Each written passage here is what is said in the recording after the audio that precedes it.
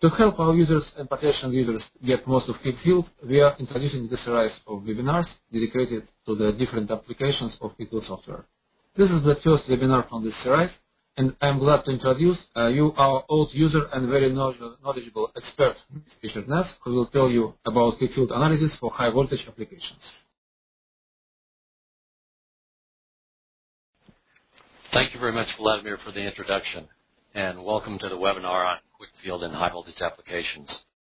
My name is Richard Ness, and I have a background of over 25 years in pulse power and high voltage work.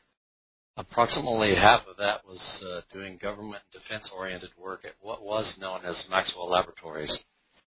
Projects there included a number of different state-of-the-art areas, including a 0.5 megawatt average power, 60 kilohertz solid-state modulator with a 6 kilovolt output, a 350 kilowatt average power, 600 kV Thyratron modulator, and you're looking at a photograph of that specific system right now. On the left is the high voltage power supply and resonant charging system. The center has 4 parallel pulse forming networks that are used to generate the 10 microsecond wide pulse. And then that feeds into an oil tank with a 1 to 16 step-up transformer to get the 600 kV output voltage. In addition to that, I also worked on a number of compact megavolt class pulse generator systems there. The second half of my career was involved with a commercial application at a company called Cymer doing excimer lasers.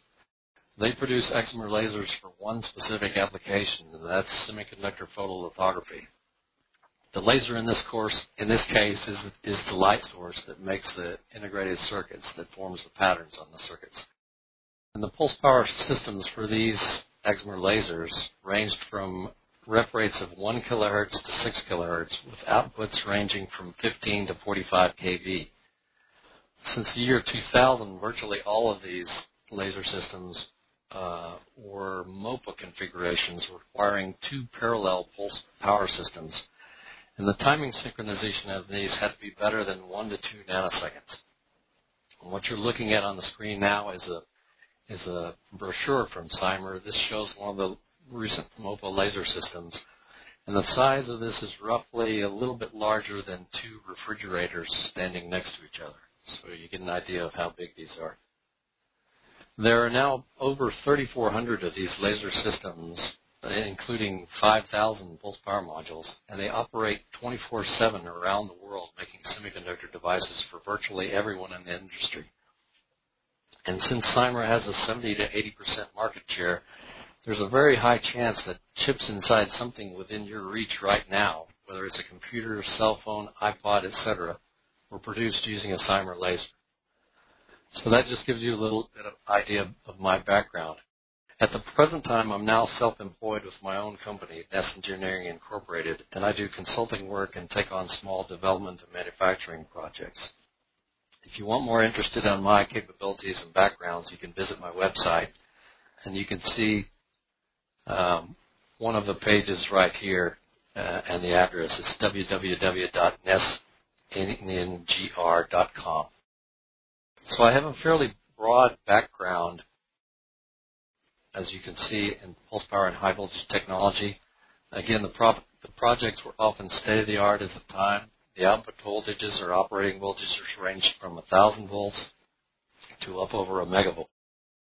And so in these types of projects, it's very important to know and predict the electric fields in advance of building something. You need to avoid installation breakdowns and failures, and these can be quite costly at the implementation phase when you already have hardware either in production or testing. So that brings us to QuickField. I can say that I have experience with several different FEA packages, and as Vladimir mentioned, QuickField is definitely the easiest to learn and to be able to produce data the quickest. So given that, what we want to talk about today is how to use QuickField for high voltage applications. And although I'm going to be using the electrostatics module, many of the things and tools I discussed are applicable to the other modules too. There are 2 different modes of setting up problems in QuickField. One is a plain parallel problem,